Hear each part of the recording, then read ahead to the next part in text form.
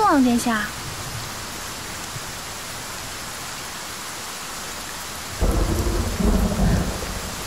这怎么下起雨了？你没带伞啊？刚好路过此地。你等等。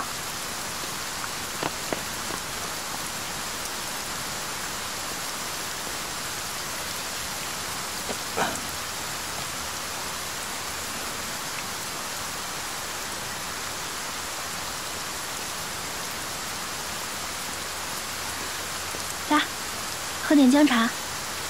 谢谢。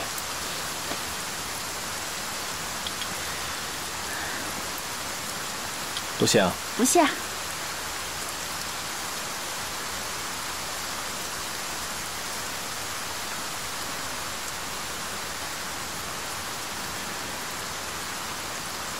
不合适吗？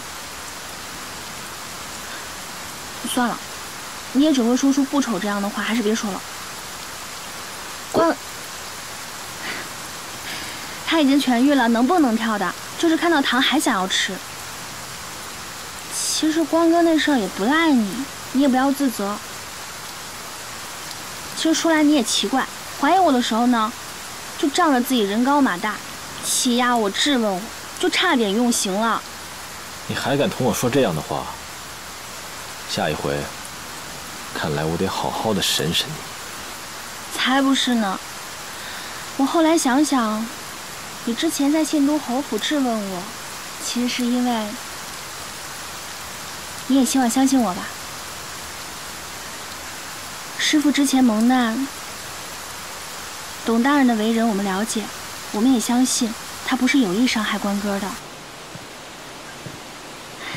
知道你左右为难，你为什么不去跟董大人开诚布公的聊一聊呢？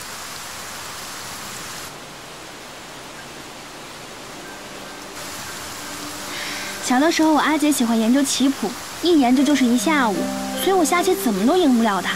我就在想什么时候可以赢她。后来我就找到一个可以赢她的办法，你猜是什么？将棋盘打翻。你怎么知道？这样才符合你的性格嘛。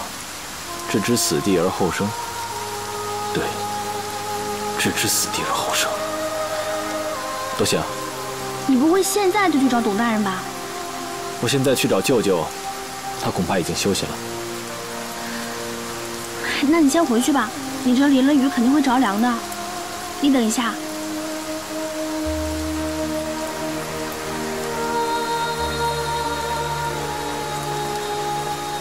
给。你还留着？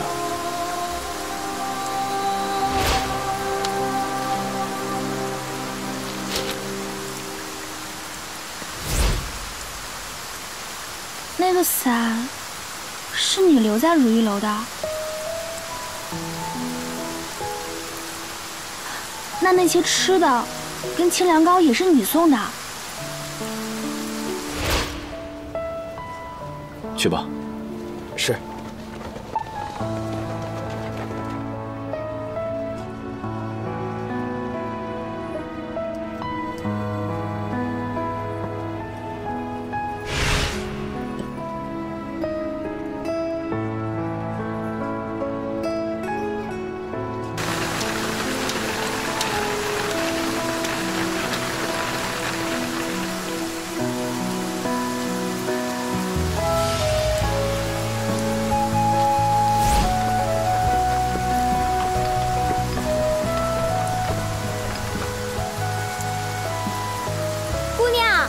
咱们该回府啦！兰香来接我了。